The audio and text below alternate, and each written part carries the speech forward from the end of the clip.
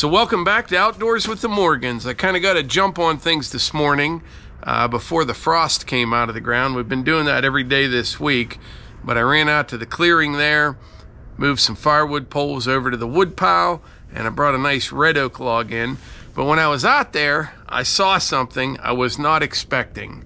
About a month ago, if you're standing in that clearing looking out past the mini cabin, I thought I saw a new home over there. You know, there's a new housing plan out the road, but there's another one, and I can clearly see it from the mini cabin. I was kind of shocked to see that.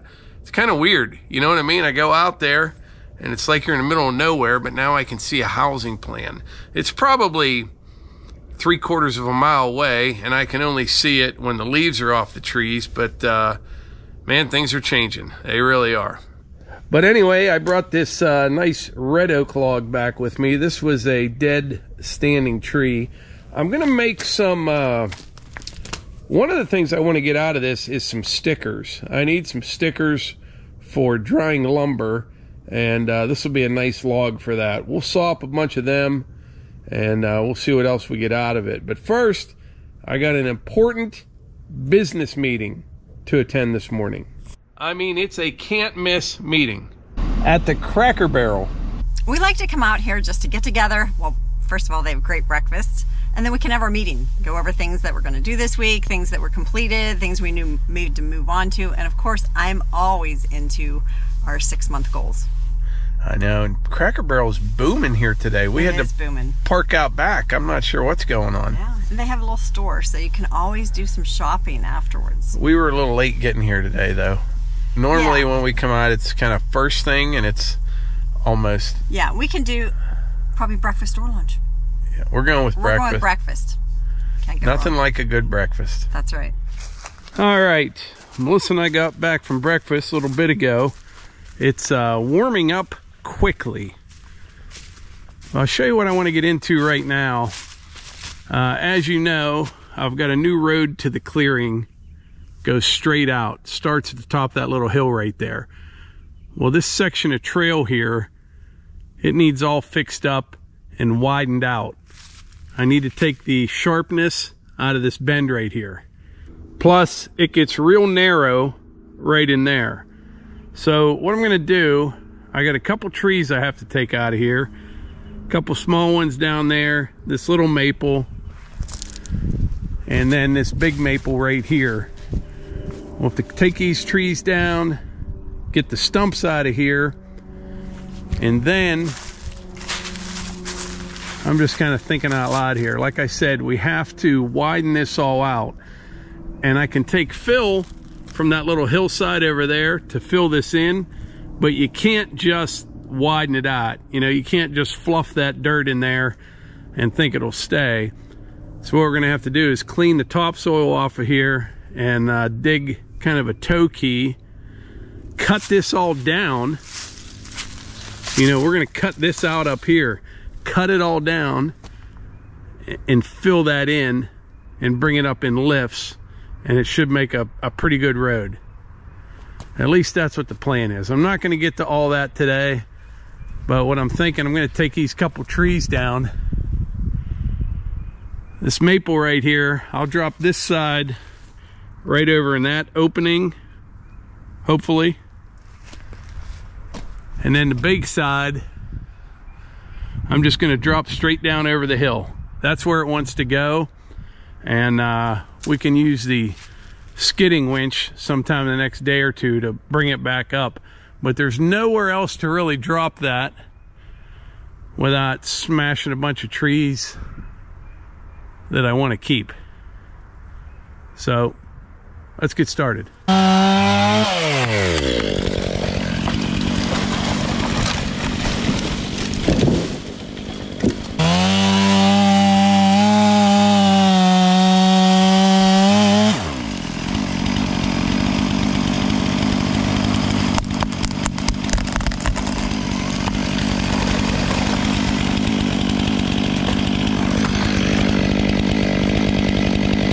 Well, that did not go as planned. This one did, went right where I wanted.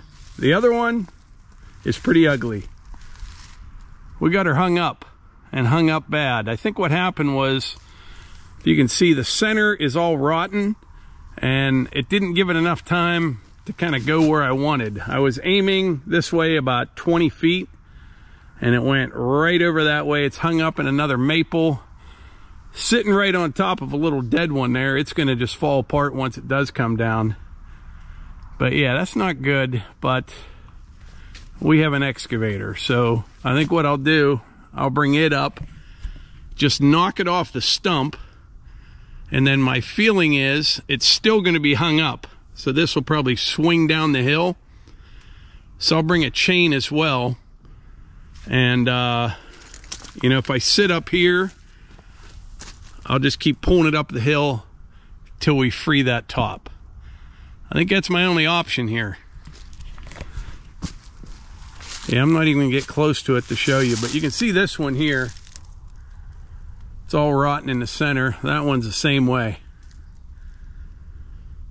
I tried leaving holding wood on this side over here to try to steer it a little bit, but it got close to that center and just went, gone. All right, so we are about to knock the new off the new excavator here. I'm gonna move this one log out of the way, and then we're gonna pull that tree off the stump, and I'm pretty sure I know what's gonna happen. The bottom of it is going to, it's gonna go down the hill pretty far. That's okay though, because we have a chain.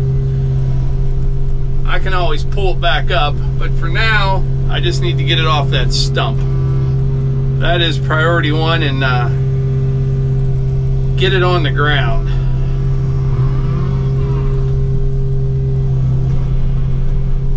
Actually, I don't like that.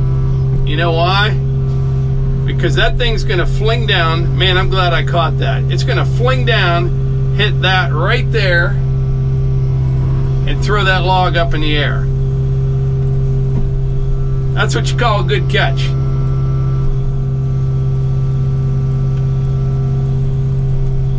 I'm not 100% sure that's what was going to happen, but it definitely could have happened. Wouldn't that be something? Big hunk of log come right through the window on the new excavator. All right, let's see what happens here.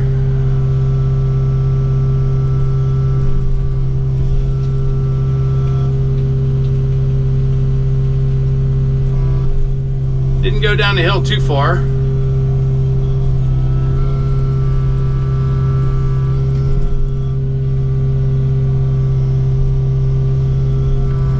We back away from it a little bit.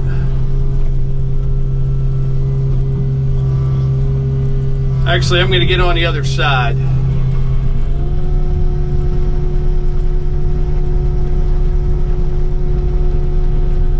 I'm going to turn around so the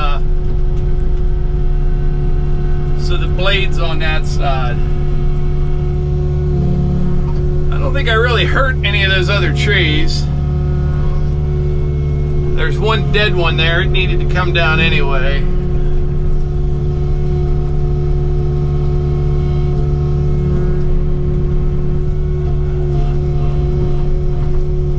Yeah, it's a little better angle, I think.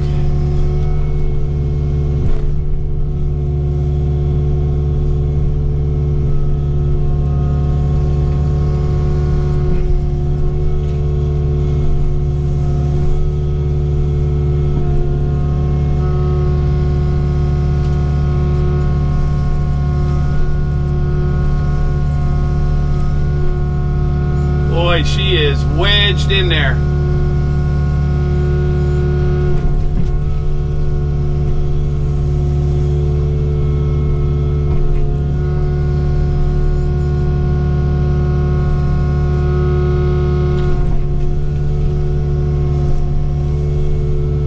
Trying the drop method here.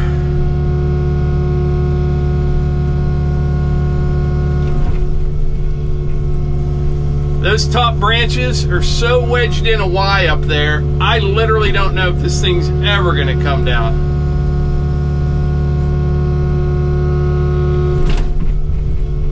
We're getting there.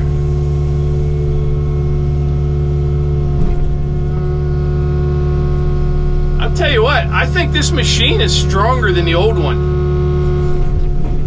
You'd think it'd be about the same, but I'm picking this whole tree up basically like nothing.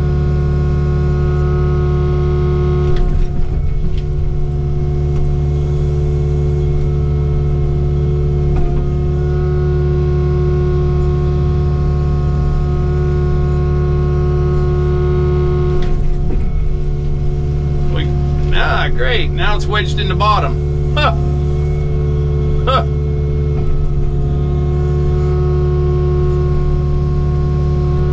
That I can cut out of there.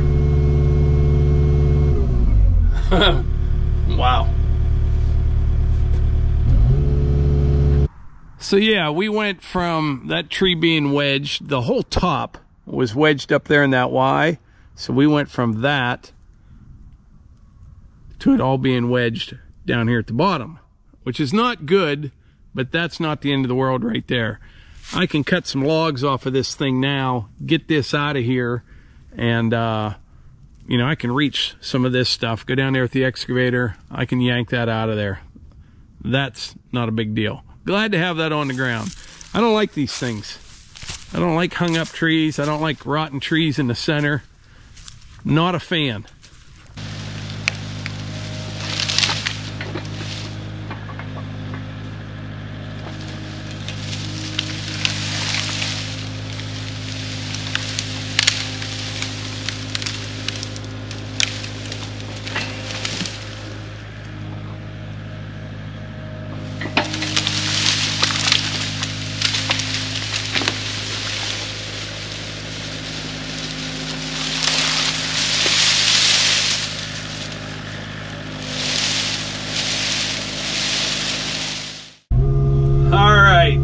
So this is pretty much the first real work that I've done with this machine. I got it maybe, I don't even know, 3 weeks ago. I got a funny story. So I bought this from Messick's, and they're in eastern Pennsylvania, and they delivered the machine, and I bought it off of Neil. That's who my contact was. I met Neil Messick once. We went to a open house out there. But anyway, bought it off of Neil. They delivered the machine. Everything went perfectly. But Neil was going to bring me a hat. Well, you know, they're going to include a hat with the purchase of an excavator. This hat right here. Well, they didn't bring it. It wasn't on the truck. So I talked to Neil. I'm like, hey, where's the hat? All right? And he said, I'll get it to you. Well, the next week, Neil paid us a visit and delivered the hat, which was very nice of him. Obviously, he could have just shipped it, but he wanted to come out and say hi, and we shot a video while he was here, and I kind of screwed up. The audio is not great. I don't know what happened exactly. I'm not used to doing videos like that, like where I just set the camera up and I'm standing with somebody. So I must have missed a couple things. You can still hear it, but we're going to play some clips from that here in just a little bit, but it's worth the watch. I like Messick's equipment a lot, and I'll tell you why. It's very apparent that they are in it for the long haul, you know? I mean, they've been around forever, but not only that, they keep reinvesting into their business, and they seem to focus on what's really important, not just sales, but parts after the sale, service. People from all over buy from their parts department, and so from what I know of them, I'm impressed. I really am. They run a smooth operation. I got to tour their facility at their open house. It's incredible. Like, it's really something else. Neil might have done a video on it. I'm sure he has in the past. If not, I would like to do one sometime. Maybe go out there and visit them. But, you know, imagine having 8 or 10, I don't even know how many people, taking parts orders and having to fulfill all those each and every day. It's a pretty smooth operation. But anyway, when he was here, they filmed a video for his channel, just kind of going over some of the equipment that we use here. I think you really like the Sawmill. Neil's very familiar with tractors and equipment, but I think the Sawmill was kind of new to him. I even had him working a little bit, taking some slabs off the mill and whatnot. So that was cool. I like meeting people, you know what I mean? Like-minded people, business owners in this type of work. So you have to check out Neil's channel. I'll put a link to that in the description. But like I said, he has a video. I'm watching what I'm doing here. I don't want to scratch this new machine. He has a video there on everything we do around here and some of the equipment and stuff. But Neil's videos are different than mine. I do videos basically on what I'm doing around here and when I'm doing it, where he has more how-to, more technical stuff about different equipment, new products, a lot of new Kubota stuff. I saw Kubota has a new utility vehicle with like a long bed on it. I don't know what model it is. I don't know why someone hadn't done that sooner, but it looks pretty neat. But you can find all that stuff on Neil's channel. And good guy though, good company. I'm gonna clean up some of this brush right here, and then we're gonna try, I'm not gonna spend a lot of time, but I'm gonna try to pull that top out of that cherry tree there. I'll get it, but it may take some chainsaw work at a later date.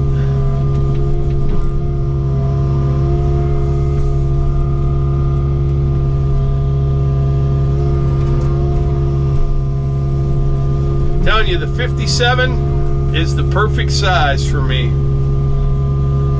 A lot of people thought I would get the 80. I just love the balance of the 57.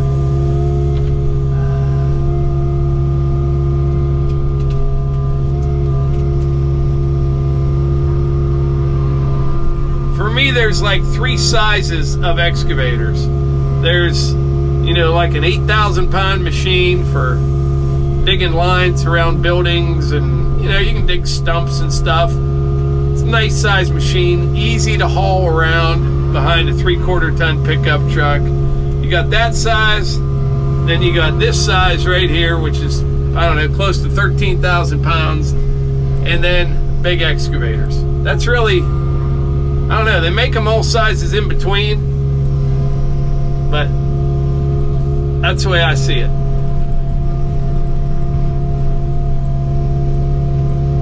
Now, if I can get a hold of these things,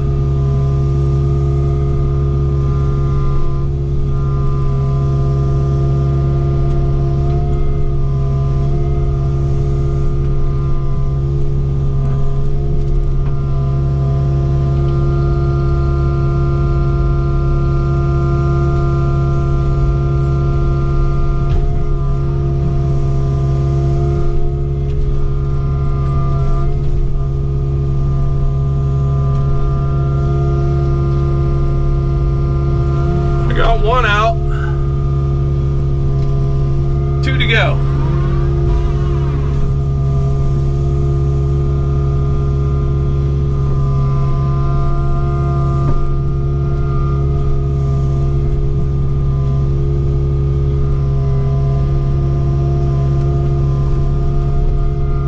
I wanted to pull right towards myself. That's how the machine is the strongest, but I think I'm gonna have to get over to the side so I can grab it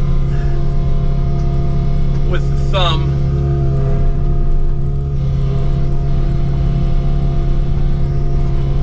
If we can get these out of here, then we're gonna try to get that stump out. We'll get it out, but I'm telling you, that one is gonna take some time. That's a big stump.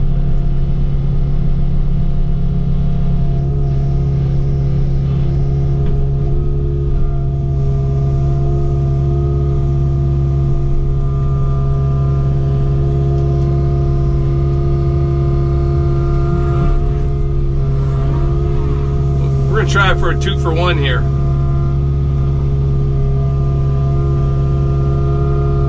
got it.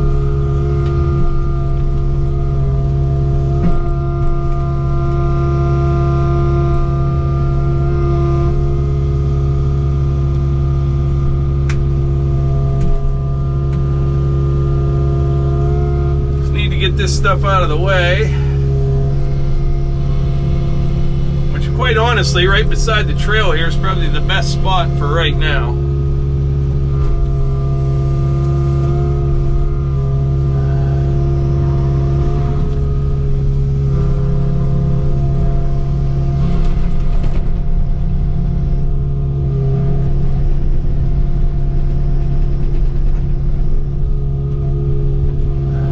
Say you gotta break a few eggs to make an omelet. We are definitely making a mess here.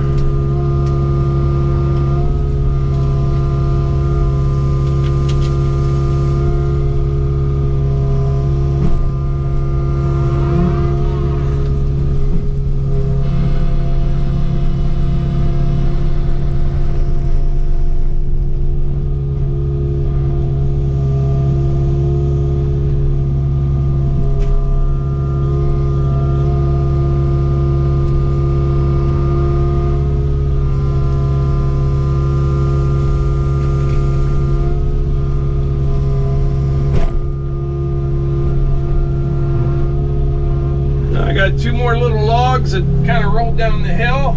We'll get them, and we can start working on this stump. I gotta go a little further.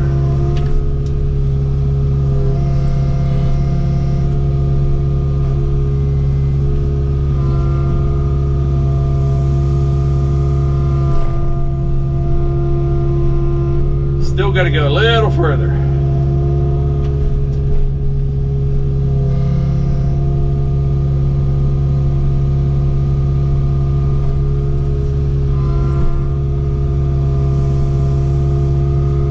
I got to grab them both, because if I take the one on the far side, the other one's going to roll down the hill. All right, we got them.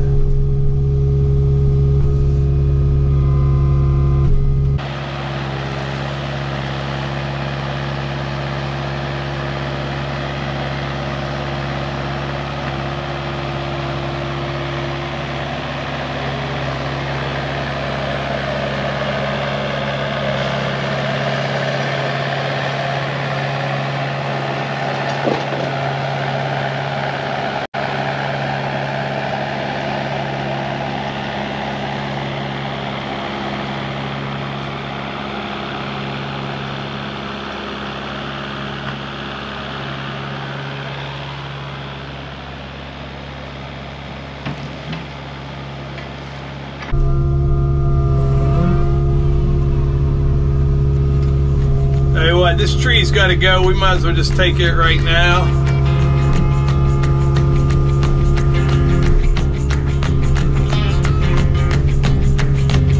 Get that one out of the way.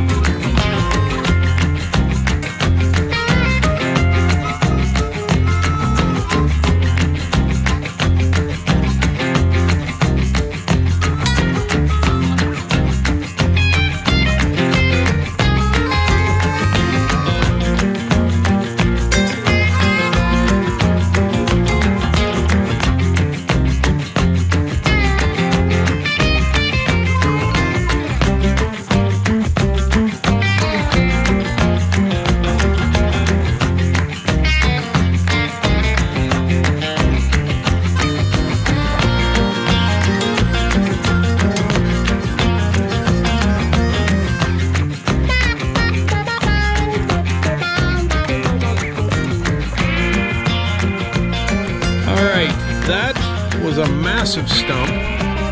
We quite the challenge, really, but I got it out. I think tomorrow I'll bring the skid loader out here with the grapple first thing in the morning, and we'll move this stump all the way back by the clearing. I got a stump pile kind of out of the way back there, but this is kind of what I'm after right here. I'll have to dig this all out like that all the way through here. I got a couple small trees to come out and bench that down, get it rolled in as best I can. Then I can start taking dirt from that little hill, that little rise back there, and bring it down in here and build it all back up to this level right here. And we should have a pretty good road. But anyway, I'll report back tomorrow morning. Right now, I'm going to play some clips from Neil Messick's visit the other day. We're trying out a new guy here today. I'm not used to working, Mike. You're not used to working. I'm one of those soft hand computer guys most of the time. Most of you are probably familiar with Neil from Messick's Equipment. And he came out today because you forgot something. I did. Want to tell him about it? You know how important it is that every customer gets that dealer hat when they buy a new piece of equipment? I neglected to send one along, so I'm here now. And he brought a hat. It's a 4-hour drive, right? It is a 4-hour drive, but yeah, some wrongs have to be made right, so here I am. Yeah, so we've been wanting to get together, have Neil come out for a day, and I just bought the new Dash 5 excavator. We're going to go over some of the new features and options on that, and I'd also like to learn a little bit more about Messick's. Last week, I got the new Dash 5 Kubota excavator, and I bought it from Neil, traded the old machine in, and what happened to my old one? So, one of your viewers you had a sequence here going, right? Yeah. So the first video was the old machine leaving before the new machine had even shown up. Right. And we had the machine back to the store sitting on the yard, and somebody who watches your videos knew that machine had left, but didn't know where it went, drove through our yard and saw it sitting there with your Outdoors at the Morgan sticker on the back of it, and nearly bought the machine immediately. Really? Before you even posted the video that the new one had arrived. So, nice guy? Super nice guy, wonderful family, super cool to have it close to home. That's good. And cool that the guy's got a great story to go along with the machine too. We probably could have sold it another 4 or 5 times after the new one arrives. So yeah. Yeah. Well, people have a good history on how it was. Equipment has a story too. These machines become part of our lives in a way, and to be able to have kind of that backstory with your equipment, I think is really cool. So yeah, it's off to a great home. And normally, in most cases, when somebody bought the machine, they paid for it and they use it, they take pretty good care of, Yeah. normally. You take great care of your stuff, and I mean, people see that on video, but you can also tell who's a good operator of their machine, right? Yeah. And that's obvious in the way that you run your equipment. You've sold some equipment to Gary Equipment Rental down in near Deep Creek. Yeah, I know those guys down there because stuff that I can't haul down there, I rent from them, and I saw your stickers on them. Good guys, but we talk about rental, you know what I mean? And some of the issues that comes up when people rent equipment, not familiar with machines and damages and things like that. Matter of fact, at some point we're going to do a video. I'm going to do a video with those guys on proper way to rent equipment and what to expect and things like that. There's a lot to learn there. Yeah, there is. But back to the Dash 5. So I mentioned in my videos before, the Dash 4, great machine. I did not have one single issue with it in 500 hours. Most construction equipment you probably wouldn't expect to. Is that fair to say? It's made to be run, and it's made to get 5, 6, 7, 8,000 hours in this equipment. So yeah, 500 hours, you'd be pretty disappointed if you had a problem. Right. So I went over what I thought were most of the changes on the Dash 5. The cab. What else? Cab's wider, quieter. Yeah. The controls on your right-hand side are completely redesigned. So you have new buttons, which I think have a great feel to them. I do too. With the additional width of the cab, it's all laid out nicely on the right side. Yes. Big enough that you can push them with gloves. Right. And then the screen on the right-hand side does a lot of cool stuff. Yeah. Some additional storage I noticed as well. So yeah, and I love, I miss things. We all do.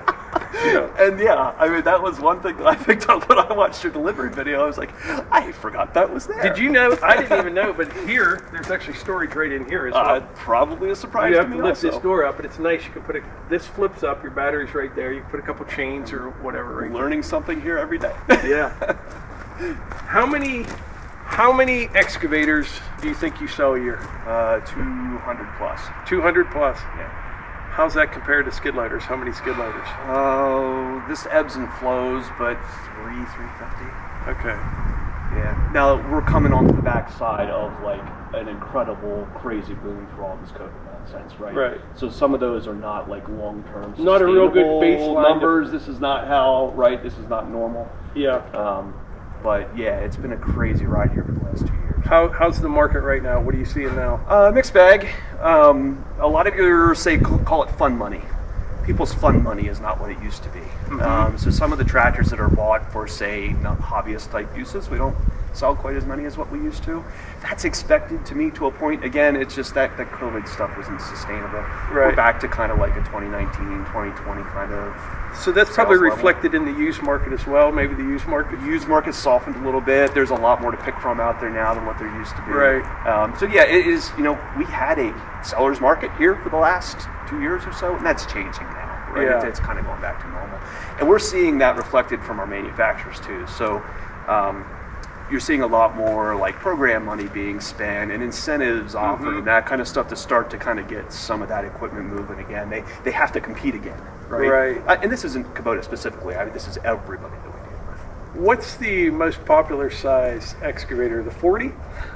So it varies, but for us, the 40 and then the 80. Actually, we jumped right to 80s after that. Okay, so the 80, in my opinion, great machine, more reach, more power than this. But to me, it feels like it would be better suited like for sewer line work, utility work, things like that. Right. These are balanced beautifully. And like I work on some steep hills, and I don't know, it just feels really nice. Yeah. This housing is huge for us. Okay. So that's where a lot of our 80s go out. Sewer lines, sewers, foundations, that kind of stuff. I gotcha. Yeah. And what size skid loader? 75? Mostly 75s. 97s, we probably, I can run the numbers through my head here. If we do 175s, we probably do 65 97s. So looking at it now, I love the 97. I'd hate to go the other way, but the 75 I could haul without a CDL. Yeah. 97 you can't. And I rented a 75 for a property down in West Virginia. It's a beast. You know what I mean? They're all very capable machines. Have you been in a 75-3 yet? No. Yeah. All the stuff you love about this is in that machine. I know, sorry. I'm excited for a 97.3. More than likely, next model year, I'd suspect that'll happen. Yeah. Right? That's how things usually go. But yeah, the 75-3 just came out a few months ago, didn't it? A few months ago, and it is, they nailed it. I mean, it just, again, I don't often get excited about new models, but there's certain ones that just, when they hit it, it's cool to see, like, customers recognizing what the company has done, and we benefit from some of that turnover in machine because there's a reason to get the new one. Right. And they did that with the 75.3. Very good. How long has Messick's been around? So my grandfather started our dealership in 1952. Okay. So do the math on that. We're 70 odd years at this point. Yeah. So I'm third generation. And how many locations do you have? 5. 5. Yeah. So we're a big circle in South Central PA. How many family members are still involved with Messick's? So my grandfather would have started the business. My dad and uncle will run it for years, and you'll still see them around periodically. And then there's 5 of us that are third generation. Okay. One of the things, in my opinion, that sets you guys apart is you're not afraid to reinvest in your business. And I noticed that when I visited your Mountjoy location with the parts, it's out of this world, the way you have everything set up out there. Because you see a lot of companies, you know, everyone wants to save money, but you have to have a smooth operation. You have to make that investment if you're going to be around for 70 years or whatever it is you guys are around. You could say there's an investment from us. Obviously, I'm in this for the long haul, right? Yeah. I'm not going anywhere, so I'm looking at what company are we leading and running here for the next 70 years if we manage to do that or whatever.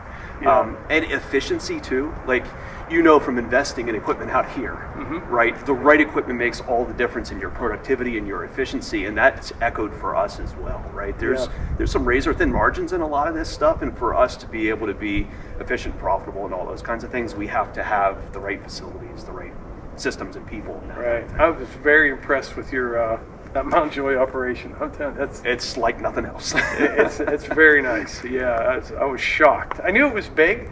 But same thing, you're talking about like looking at the log splitter. Like you don't realize until you get there, it's like, man, this place. So you start walking the steps. How many square feet do you have there total? Our Mount Joy store is 210,000 square feet. That's incredible. So it's 2 Home Depots or a super Walmart, basically. That's it. Yeah. Yeah, for an equipment dealership. So it is a hub store for us. Right. But, you know, we've come to service a wider area all the time. I mean, I think you were mentioning the Garrett Equipment Rentals before. I mean, they're 4 hours from us, right, and would choose still to come and buy their equipment from us. So we reach further away from home all the time. And YouTube and the internet and online has brought us parts customers from around the country. Yeah. So we use that Mount Joy facility for fulfillment of all those kinds of orders. Very cool. So if you guys aren't familiar, you probably already are, but if you're not, Neil's channel, you got to check it out and you have to subscribe. See, I do videos more on just what I'm doing around here and when I'm doing it, and along the way you'll kind of see what different equipment's capable of and things like that, where your channel is more technical. You have some technical stuff. Try to be. You have a lot of how-to kind of stuff, how to operate different things, and just all around good information. But Neil's channel, I'll put a link to your channel in the description. How long have you been doing YouTube? Pushing 8 years. Pushing 8 years. Yeah, I'm about 6.5 or 7 years. Yeah. And how often do you upload? It's ebbed and flowed, but I average 2 a week. 2 a week, yeah. And so any new products that are coming out, and I just watched one the other day on the is it Bamalite or Bamalite? Bamalite stump grinder you had on the little SCL. Yeah. How do you like that setup? It's for the right person, I always look at this and try to say, how can somebody get more utilization and more productivity out of a equipment investment, right? Yeah. And so that is a really affordable, very productive option to make your stand-on track loader a stump grinder, right? And if you compare that kind of setup to what it costs to go out and buy a standalone stump grinder system, you've now got great value, right? If you're making money with that machine, you could be more profitable and productive. Right. And so we look for that kind of stuff from a video perspective because I think it's interesting and helpful to people that are in that industry. But it's also what our dealership is looking to do for our customers, right? Yeah. I mean, one thing that I think makes us a little bit different than most equipment dealerships is, well, I'm an orange guy. It's kind of what I do for work. We at Messick's are a customer-oriented company, right? So I sell several major lines of equipment and enough attachments to frustrate all of us, frankly. That's something we need to do sometime. But it's solutions, right? Yeah. That's something that we need to do sometime. And I said, I'm going to get with those guys from Garrett and maybe you as well. But equipment rental is a huge option. There is so much cool stuff out there. And I don't mean cool like, hey, this is going to be fun to run. Cool and productive equipment that people aren't going to make a one-time purchase for something that you're going to use once or twice a year. And I think there's a lot of new stuff over the last 10 years that came out on the market just to make life easier that people don't even know exist. Totally. Yeah, I mean, that's what you go and you look at the list of companies that we deal with, and it's like this little company over here that manufactures this really specific thing, right? Yeah. And for that application in that industry that they know so well, it can be like a game-changing piece of equipment. Right. And while we love our major tool carrier type companies, those kinds of applications are too niche and too small for them to worry about. Right. But that's the kind of interesting companies that you like too. Yeah, I do. Right? I do.